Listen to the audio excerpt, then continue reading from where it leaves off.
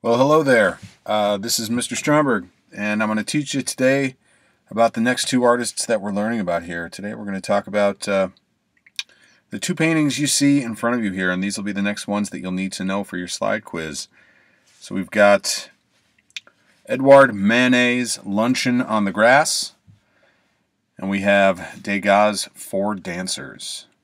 So let's jump into it. Pretty amazing thing happened in France in the 1800s. This magical device came about that all of a sudden you open it up, you take the lens off and expose it to the light, and or open an aperture, I guess, and expose it to the light, and it records a moment of actual time as an image. We have our phones, and we take however many thousands of images all the time on our phones. We don't stop often to think about what a ridiculous invention photography is. And it had monumental impacts on art. All of a sudden, everyone wants one of these amazing recorded moments of actual time. And artists were faced with a real decision. Because what's the point of art if you have this magical device that can control images of things as they actually look, realistic images? Art has to be about something different. It had profound effects upon painters in France. This slide you're seeing right here is actually one of the first photographs ever taken.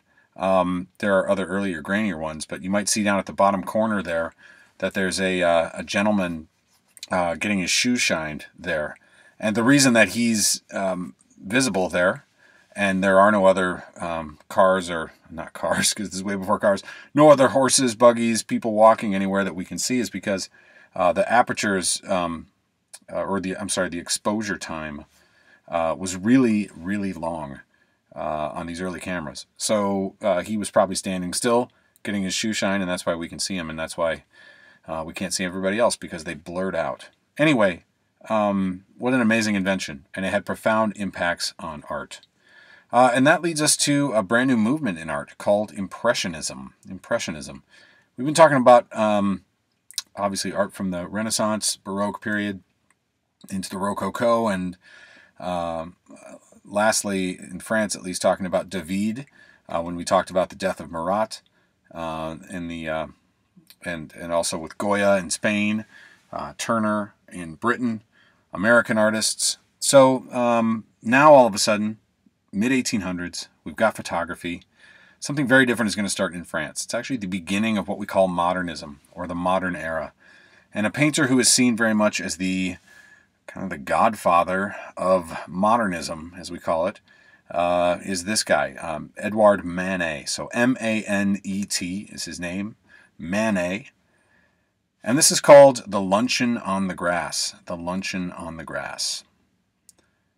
Here's a picture of Manet, actually, since we're talking about photographs. By all accounts, was a ginger, had bright red hair and a red beard.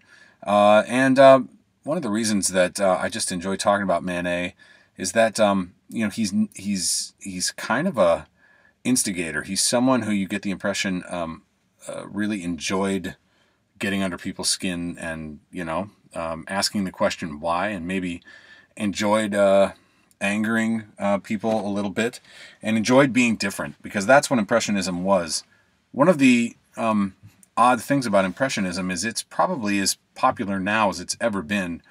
If you think about the kind of images that you see replicated on people's walls, we'll talk about Vincent van Gogh later, and Monet, we'll talk about him later as well, but the kind of pictures you see at the dentist's office, or the kind of art that people who know nothing about art seem to know about, Impressionism is something that people are really drawn to.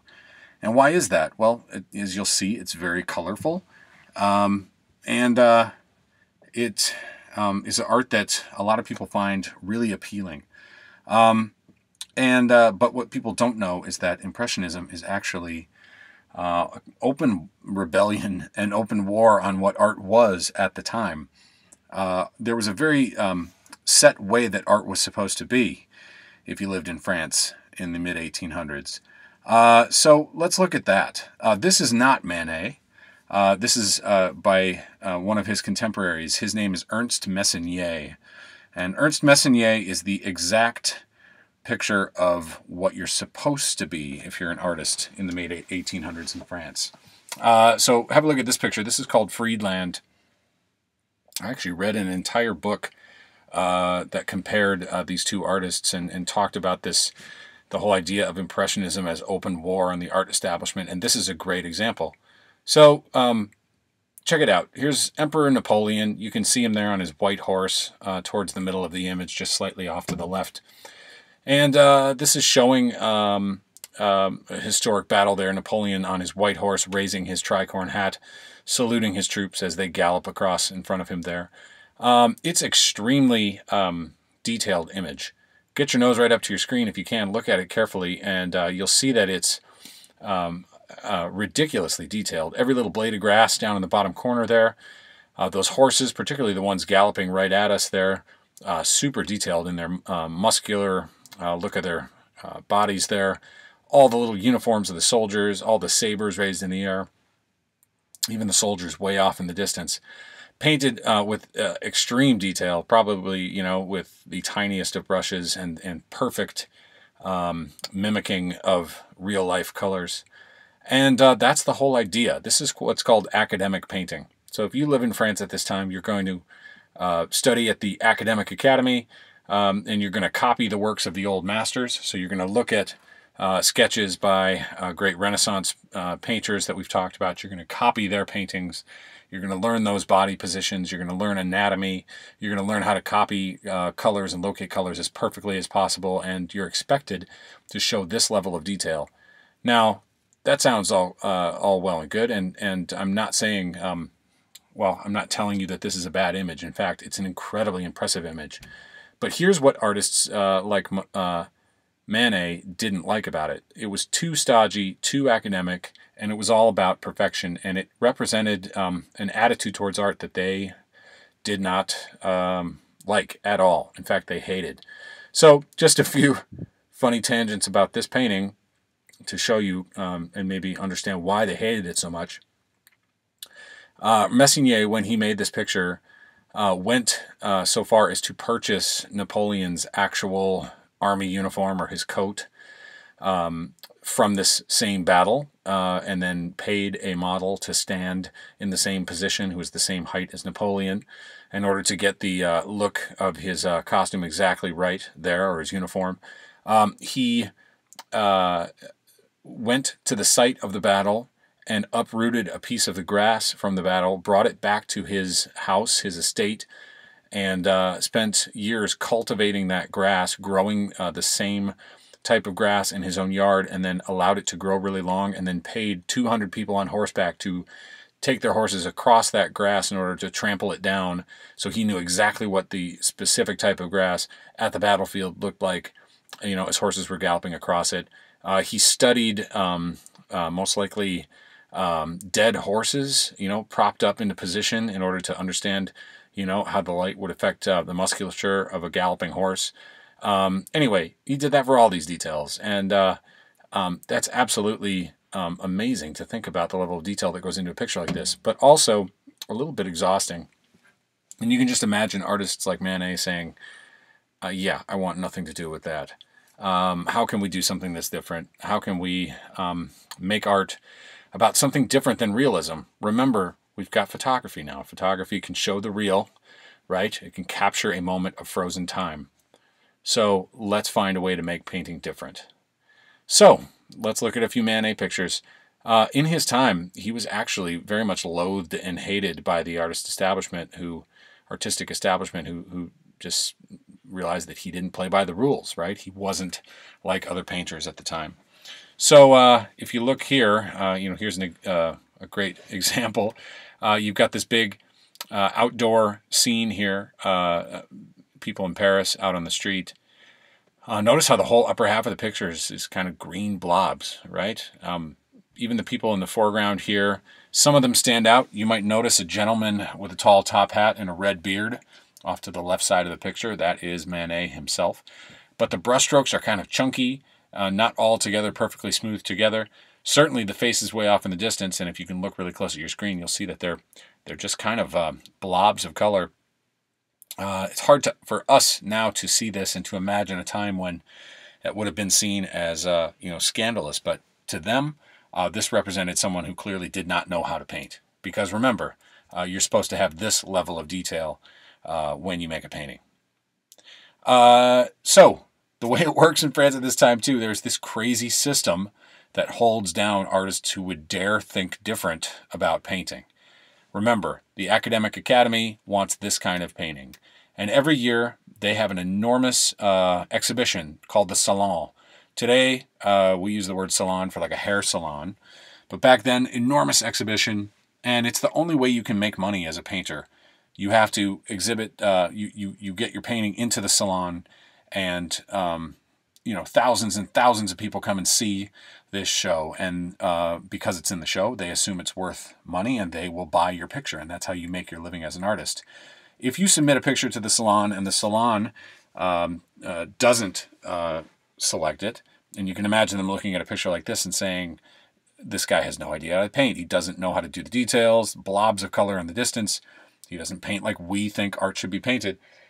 Well, then they would take a big stamp, and they would stamp the back of the picture refusé, or rejected, or refused. And if your painting had a big stamp on the back that said refused or rejected, what collector is going to want to buy that picture? So Manet actually was a guy who was constantly in need of money and having difficulty staying afloat as an artist because he could not get anyone to buy his work or to take him seriously.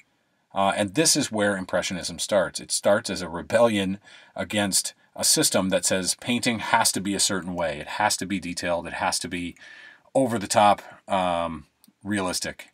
And the Impressionists, and we'll talk later about where that word comes from, the Impressionists thought differently about it. They said, no, we want to paint art that makes you feel things rather than art that shows you complete and total realism. And we'll talk later about Claude Monet, and Manet and Monet often get confused, but Monet was the one who coined the word Impressionism, or a review for one of his shows coined the word Impressionism, and it was something they latched onto because they said, we're not actually painting the world as it actually is, we're painting impressions of how we see the world, or how we see light and color affect the world. So let's look at a few other Manet pictures. Manet had an idea to, instead of just settling for getting rejected all the time from the show, to have his own show. And he organized a group of other artists, of which he was kind of the default leader. And they had their own show called the Salon des Refusés, or the Show of the Refused. And the whole idea was, let's invite the people and show them what was refused, and let them be the judge of whether they think it should be refused or not. And there were paintings that were absolutely hated, that the public saw and made them extremely angry. And gradually, over time, the public started to really embrace this new way of thinking about art, and it became more acceptable. But for many, many years, it was, people threw vegetables at these pictures. I mean, they hated them. And there's instances of people trying to slash pictures, and it made people that angry. Here's an example of one. The execution of Emperor Maximilian. Quick history lesson about it. Emperor Maximilian, maybe you might learn in your history class, and I won't go into detail, but Mexico was actually conquered by France for a quick second there, or became a French territory, and so the French put their own emperor, in charge of Mexico. His name was Maximilian. That's him right there getting shot wearing a big hat, a sombrero type hat. And the French were not super smart because they put their own emperor on the throne of Mexico and then basically pulled their troops out.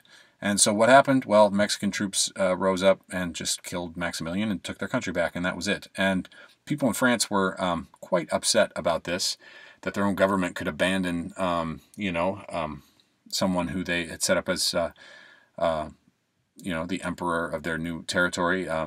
to just, like, what was the point of all of that? And so Manet, for one of the salons, knowing it was probably going to get rejected, created this picture of Maximilian's execution. It should draw to mind a very famous execution image we've already looked at, and maybe it's already crossed your mind, but Goya's 3rd of May, 1808. You can see how all the soldiers are on the right shooting the person on the left, and how we don't see their faces and all that. Manet, huge fan of Goya, actually traveled to Spain to in search of Goya's images to try to learn how to become that powerful of a painter. So certainly he's paying homage to Goya here with this picture. But the funny thing about it is, and the reason why people were so mad at this image, originally, and they've x-rayed this picture, originally the soldiers there who are shooting Emperor Maximilian were wearing huge sombreros. He had no idea what Mexican soldiers looked like, so he just put them in huge hats and kind of strange colored clothing. And he hated it, and he actually painted the picture out. So if they x-ray under the paint, they can see, what he painted over. He painted their hats out, painted their uniforms out, and actually changed their uniforms so that the troops executing Maximilian are actually French. That's French blue, French uniforms right there. So anybody seeing this would have seen, the French army executing one of their own, which of course is not what happened, but also is kind of what happened, because the French government just allowed this person who they put in charge of Mexico to get left there to get shot. And when you think about it that way, this is a kind of hyper-political image that just enraged people at the time. Let's talk about luncheon on the grass here. Extremely strange image when you think about it. Here we have some people having a picnic. Luncheon's just basically another word for picnic. So you can see their picnic basket down there in the bottom corner, and lounging in the park here in a forested area. But it's strange. Spatially, the people are quite large compared to the trees around them. You see there's a woman bathing in the river behind, but space is very odd. There's a boat behind the gentleman's head on the right there. And it's just difficult to tell where space is going. Big parts of the picture are just blobs of green for all of those woods. It doesn't make a whole lot of sense. And it breaks a lot of the rules. But that's sort of the idea. Of course, what's the elephant in the room with this image? Well, we have two fully clothed men, and then one very naked woman here, sitting in total proximity to each other and not really feeling odd at all about this weird social pairing. I mean, this is a time when women, are extremely modest in the way they dress. To show your ankles or your wrists, is to be scandalous here. So why on earth is he messing around with the nude this way? Well, he's kind of pointing the finger at the art establishment, the same people who think that, art has to be extremely perfected and detailed. And, one of the things they had every year in the big salon show were all of these nudes, female nudes. Why? Well, because throughout the history of art, the nude, as we've seen, is something that keeps turning up. And wow, when a bunch of old French men are the ones making decisions, go figure. They're going to have a bunch of scandalous pink female nudes are going to be common things in the show. So here he's kind of flipping the formula, daring them with the nude, kind of basically pointing his finger at them and calling them hypocrites here by creating his own nude. But he's doing it in a very awkward social way. Two men and a woman here, just putting them in a very, extremely strange, awkward social situation that would have made people uncomfortable. And that's the idea. Last thing to say about it is the position of those three figures is actually borrowed from a Raphael sketch called The Judgment of Paris. The Judgment of Paris, not the city, but of the god Paris from mythology. So for all of those academic painters who would have had to study the old drawings of the Renaissance masters like Raphael, they would have known that the three people in this exact body position would have been, playing off the words Judgment of Paris, Paris as the city now. Of course, he clothes two of the men and leaves the woman unclothed in a very awkward way, intentionally to make people uncomfortable. And this was a picture that, of course, he knew would get refused, and he did it anyway. Again, painting as open war on what art's supposed to be about. One of the debates of the day was about strange, different views, ways to see things in the world. So horse racing is an odd one. You can look at how horses look in art and see some pretty strange and different ways of making paintings. So here's some Manet pictures. This one, the horses are coming right towards us. How could we ever, stand and actually paint this image? We couldn't, right? The horses are coming right towards us. So you can tell it's in large part, from his mind and imagination. And look at that crowd of spectators on either side. You can see how they're just blobs of color. Very odd, unfinished almost. There was a raging debate at the time, too, about do all 4 of a horse's hooves come off the ground when a horse runs? Some said, yes, absolutely they do. Others said, no. Well, look at this horse. Doesn't it look like it's way too close to the ground, almost like it's, about to lay down here? You can see some really odd positioning of horses in some of these pictures. A few other Manet pictures here. This one's called The Dead Matador.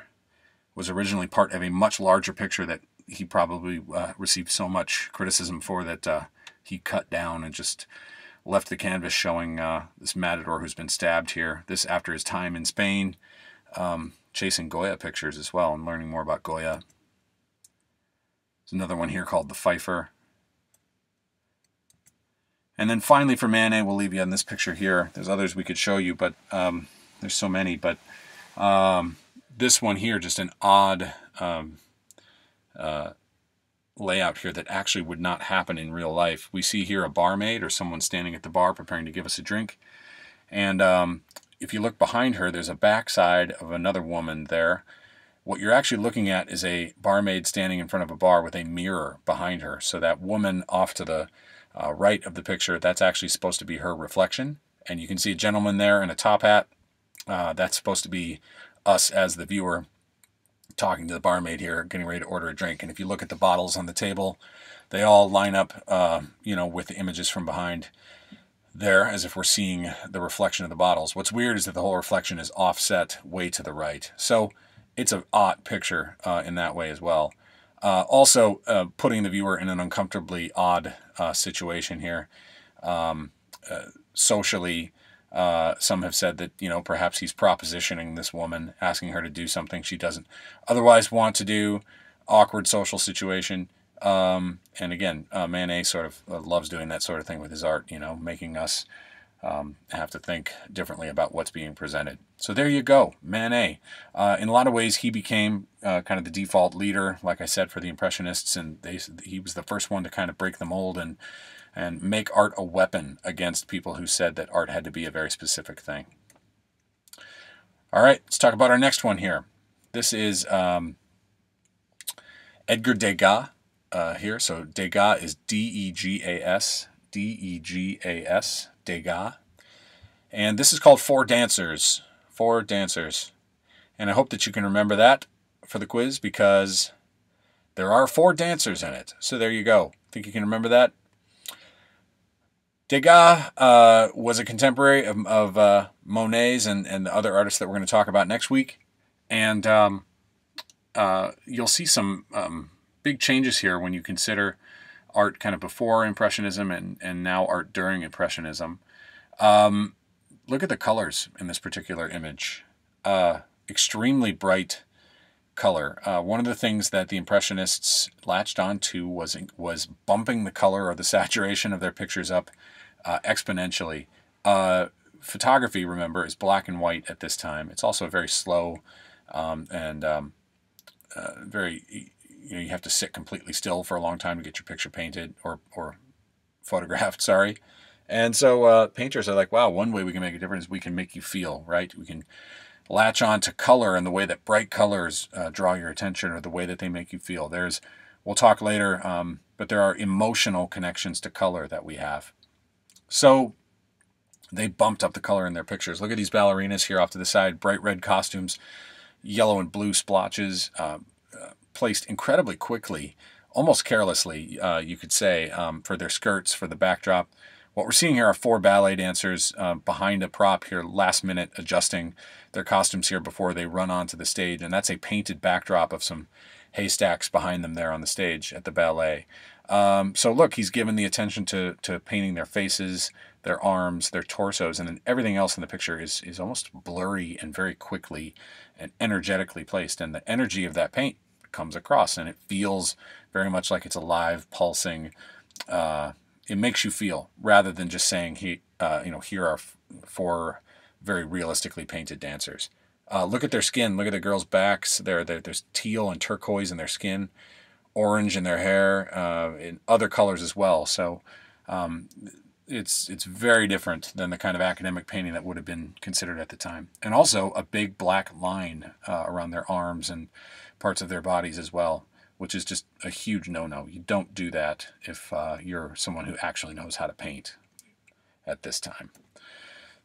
Here's a self-portrait of Edgar Degas. If you can look at the younger or the portraits and pictures a lot of these artists painted when they were younger, most of the time they don't have the color, and that's because when they were being brought up as painters, this is what you do. You don't paint with bright colors. If you're going to paint with bright orange and red, and that just shows you haven't mixed your paints. It shows that you are not a good painter.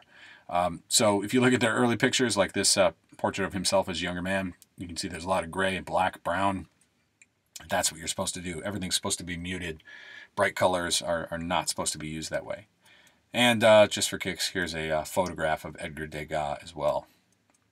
So Degas has a thing about ballet dancers. You can look at different artists at this time and see how they painted in series. And Degas fascinated with the ballet. I mean, the ballet is enormously popular in France at this time, but in particular, he just loves the energy of the dancers on the stage.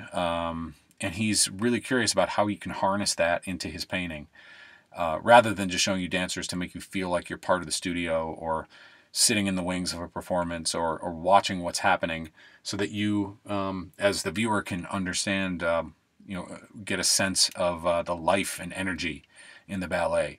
So another revolutionary thing he's doing here is he's thinking about ways to compose a picture that have never really been thought of before. At least to this extent. So look at this image right here. If you think about the word compose, you think of like a composition, a music composition, right?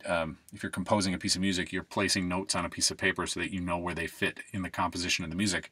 Well, in art, composition is where do you put objects, subjects, colors, where do you put them in a picture so that they line up in a way that visually reinforces the overall message of the entire piece. And Degas is famous for using a diagonal. So look at how the ballerinas in this picture, they start in the upper left-hand corner. And you can almost draw a line from the upper left-hand corner to the bottom right-hand corner. There's almost a line across, and he places the ballerinas along that line. So we see the feet of the ballerinas coming down the stairs in the upper left, and we see the ballerinas tying their shoes on the bottom right. And the opposite corners are more open. So you'll see this in these images here. Here's another one. Draw a diagonal line with your finger from the bottom left to the upper right, and you see how it leaves the entire bottom right with this big open area, big areas between the windows on the top. What that does is it creates a very satisfying visual composition for us to look at. And it also makes us feel like we're kind of in the wings watching, rather than just putting all of these ballerinas right in the middle of the picture. He does it in a way that places us into the scene. Here's another, what it looks like, at the ballet, off to the side here, looking down at the ballerinas on the stage. Once you start looking for the diagonal, it's almost comical how easy it is to see. Look at the diagonal here from bottom left to upper right. People in the background are smaller. Obviously, ones in the foreground are larger.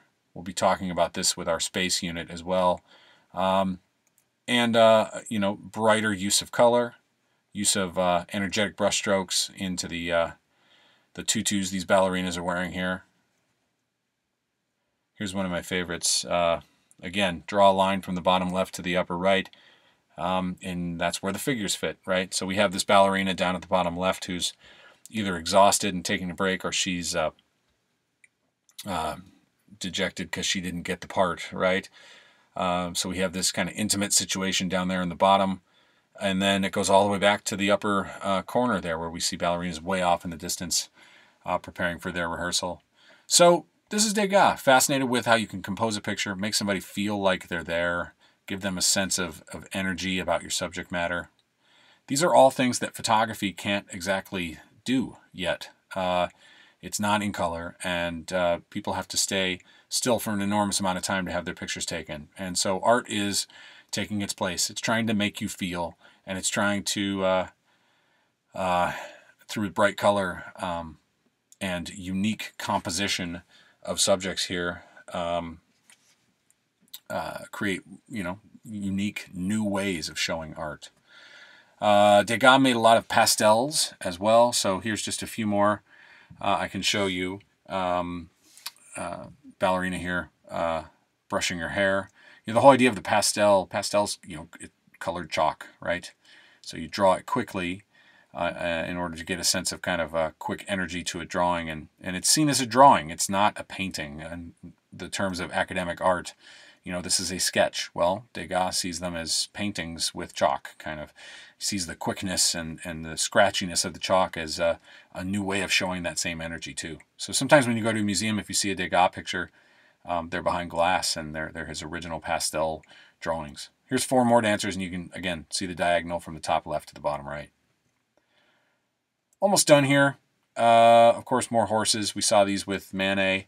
But I love this picture of Degas here. Sunny day in the country. This is what you do. Bring your family out.